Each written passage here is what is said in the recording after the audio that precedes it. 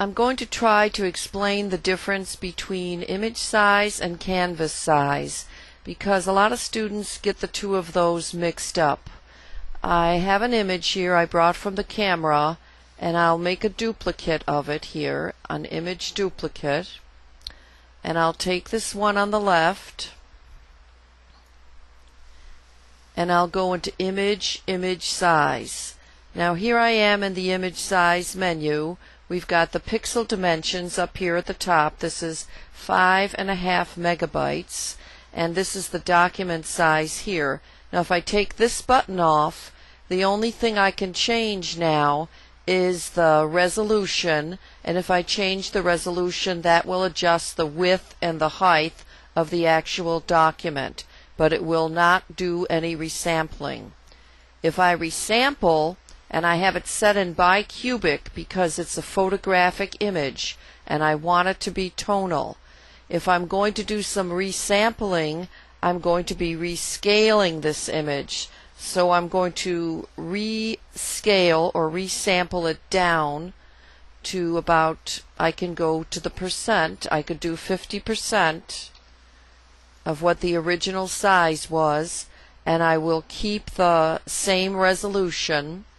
My height and width of my pixels are cut right in half, and my total size of my file is cut in half.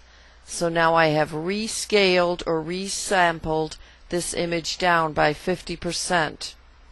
Now this image on this side, I'm going to adjust the canvas size on this. So the canvas size is either cutting away paper or part of the canvas that I have here around the image, or adding on, if I could magically add on canvas to this image. I'll go to image and canvas size. Now if I want to cut away some of it, right now I can change it here to percent, to pixels, to inches, whatever I want in the measurement. Right now it's 1600 by 1200.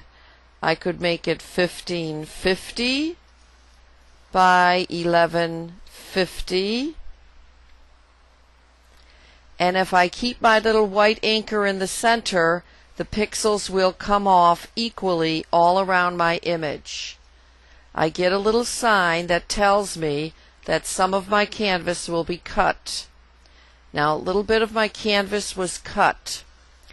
I'm going to step backward and undo it, and I'll go back into canvas size, and this time I'm going to change the canvas extension color to black.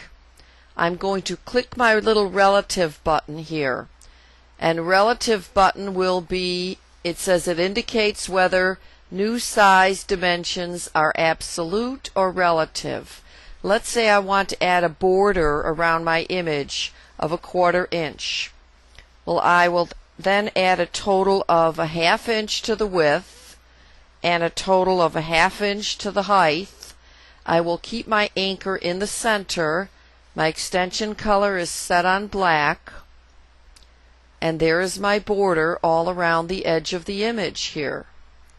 Now I can undo, step backward, and I can go back in to canvas size, and if I want to add something just to the bottom, let's say I want to add some white to the bottom, I will anchor the top, and that way the extension will be on the bottom, and I can add a whole inch to the bottom. So there is a white at the bottom of my image. I'll go back into canvas size, I'll anchor my bottom, I'll add another 1 inch to the height of white, and there it is on the top. Now I'll do it again. I'll go to canvas size, I'll add 2 inches to the width, I'll keep my anchor in the center, and there I have white all around on my image.